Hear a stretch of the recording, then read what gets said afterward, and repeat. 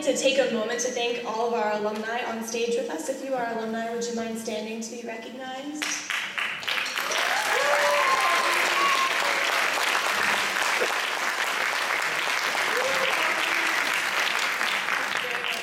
I'd like to introduce Mr. Kenny Brown for a special presentation.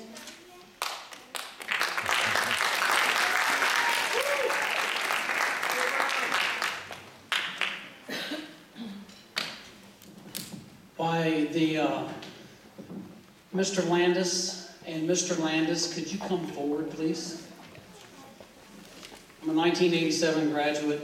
I was also in the band, but I was unable to attend the rehearsal today, so that's why I'm not up there. But going back through photos over the last several weeks that we found in the Fine Arts Department, we found a couple interesting things.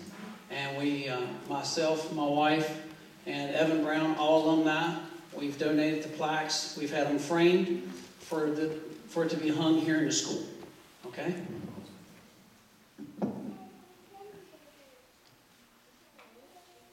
First one is a newspaper article. Dreams come true. First of 3 schools dedicated for Defiance High School. Mr. Landis, you were in the picture.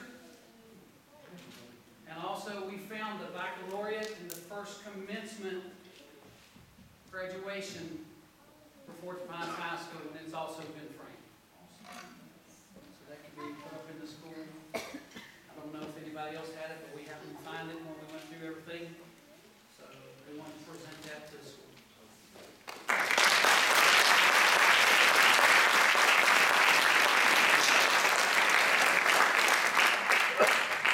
Our next conductor is Mr. David Perry. Please help me welcome him to the stage.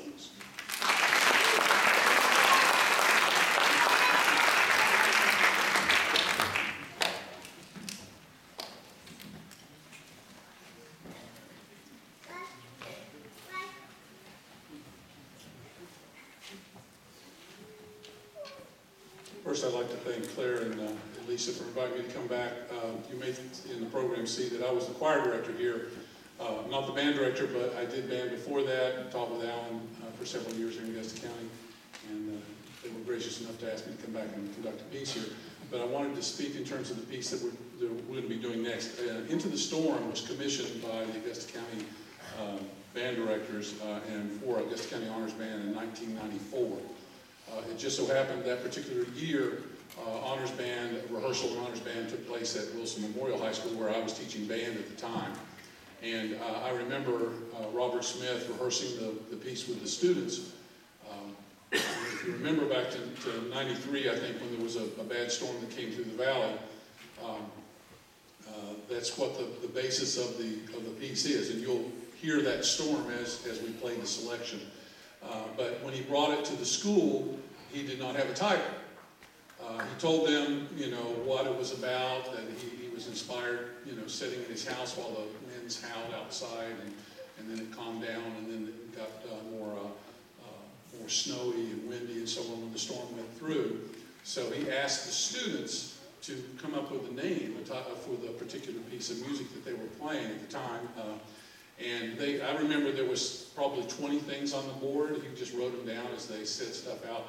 And a young man from Wilson Memorial High School actually titled this piece, because that's the one he selected, Into the Storm, for that particular thing. So not only was this commissioned for Augusta County, but it was also, the title was someone from Augusta County that came up with the title of this.